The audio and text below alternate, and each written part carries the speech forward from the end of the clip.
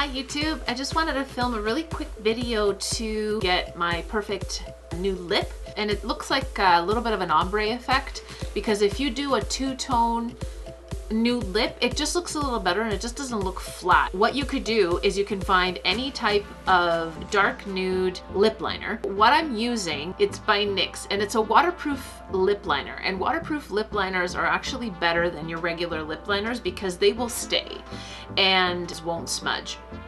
You can kind of just tweak it along the day and you don't have to redo your lip like every time.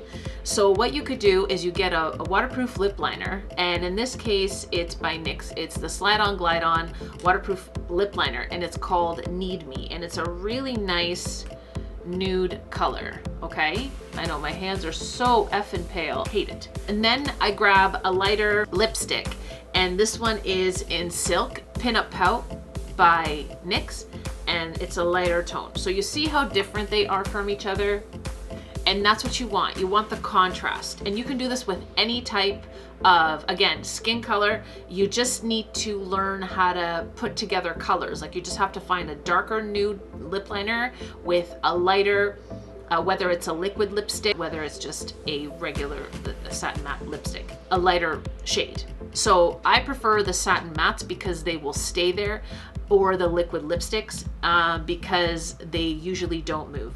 And again, I do put a little bit of lip balm. You know my routine. I just put a touch of it, and then it will just keep the hydration, and it'll prolong the color, and it won't fade or crack.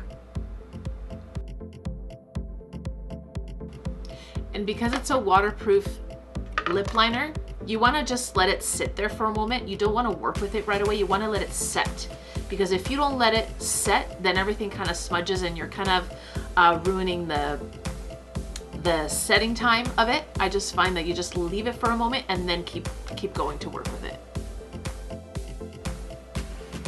All right, just like that. Then I'm going to put my lovely favorite lip balm, and you just want to put it in the inner lip, and only a touch of it because you don't want it to get glossy. Just so there's hydration there for you.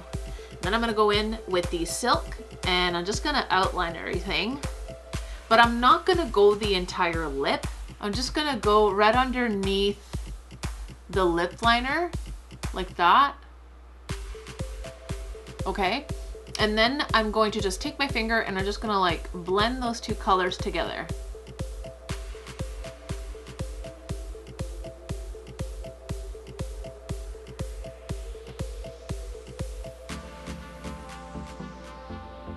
So you get like a little ombre effect going.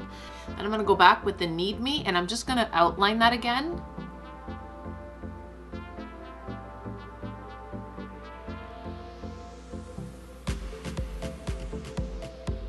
Very gently.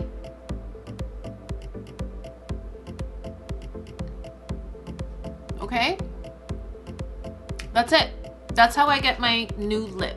If you want, you can even add gloss on top of this, and you just kind of keep going back and forth with like the lip liner and the lipstick until you just manipulate the color.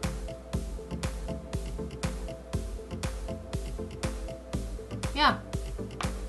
And again, you can do this with like any color to achieve it, to achieve that ombre, but especially for nude, this is the best way to do it, I find, because it won't look so flat. All right, so have a great day. Thank you for tuning in. Bye. Mwah.